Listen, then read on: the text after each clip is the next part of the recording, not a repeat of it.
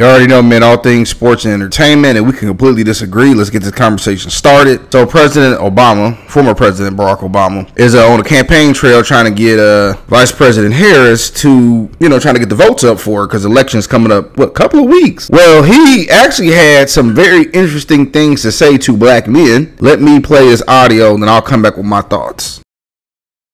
Go ahead and just speak some truths, if you don't mind. Yes.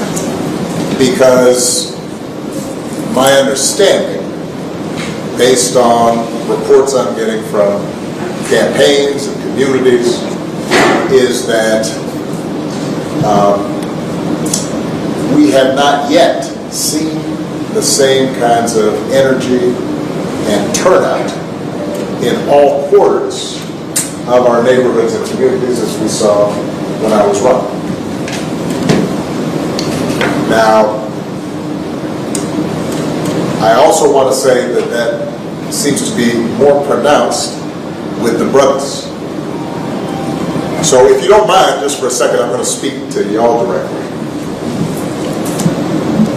and say that when you have a choice that is this clear,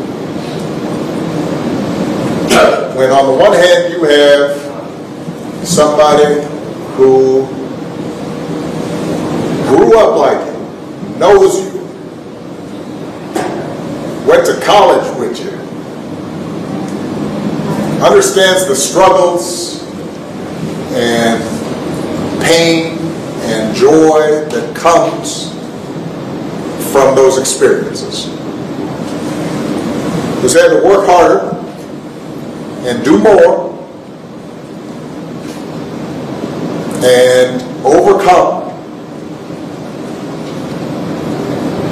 and achieves the second highest office in the land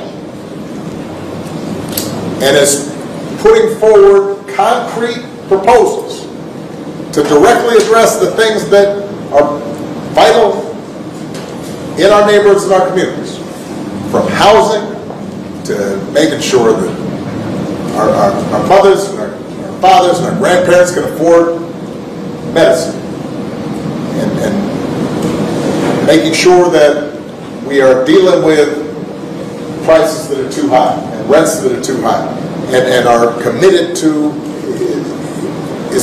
making sure that we maintain the Affordable Care Act, so everybody's got health care, and cares about things like education and entrepreneurship in our neighborhoods.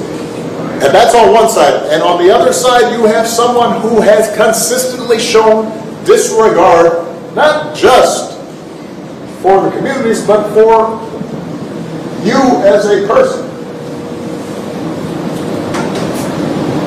And you're thinking about sitting out? I'm not. But, Cousin Pookie might be. And you're coming up with all kinds of reasons and excuses.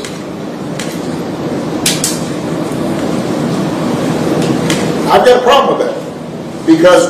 Because part of it makes me think, and I'm speaking to men directly now, part of it makes me think that, well, you just aren't feeling the idea of having a woman as president. And you're coming up with other alternatives and other reasons for that. All right, I'll put the link to the rest of his video in the chat. But basically, President Obama scolded black men for not voting for Vice President Kamala Harris. And I mean, so he basically alluded to the fact that people might be because she's a woman. And let me get this. Let me talk to President Obama, because you said you had a lot. You said that she came from our communities. No, she didn't. She went to our colleges. So a lot of people go to our colleges. Do you not realize, President Obama, all skin folks ain't kin folks? Y'all know, a lot of y'all know what I'm talking about. You think somebody a brother or sister, and then they get the acting like some of these characters in Uncle Tom's Cabin, and they'll throw you under the bus. And see, the problem is what people don't understand about black men, even black people in general, but since people want to target us, we are sick and tired of just voting for a pie in the sky that might happen one day. You know, what was it, Ricky Smiley? These feel good. We don't care about you being in a sorority and you getting sworn in that day. What are you going to actually do for us in our communities when the average #1 cause of death between black men was it 1824 is other black men? Our communities are literally look like shit. We don't have 2-parent households anymore. You got these young kids walking around here, all these weapons. People can't get a job. We're still targeted by the police. So we're saying, okay, fine. Listen, if y'all can give us some things that's going to actually benefit us, we'll vote. And y'all try to shame us. This is crazy. Thank God for the internet, because it is showing us what people think of us. Y'all want to turn to whippings, basically lashings, to try to guilt trip us to say, oh man, you right, man, let's go vote for Vice President Harris. No. A lot of people are sick and tired. And yes, people did vote for you, President Obama, in 08 and 012, because a lot of people believe what was his slogan? What was it? Hope and change and believe. And I'm right. That was the first time I voted. I was 21? So I couldn't vote for when Bush was in office. But because now a lot of millennials and Gen Zers and a lot of Generation X are asking, hey, okay, look, wait a minute. We see other cultures come in and they get stuff for them. So why we can't get nothing? How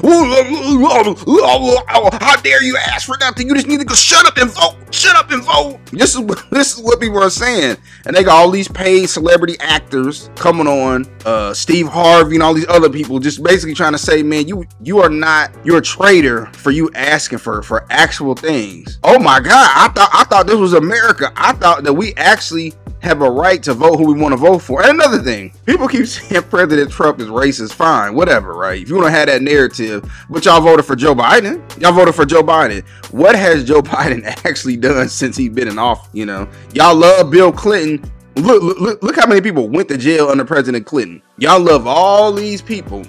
Franklin Delano Roosevelt. Same thing with him. Y'all loved him 80, 90 years ago. Voted him in office. And what got done? Nothing. Absolutely nothing.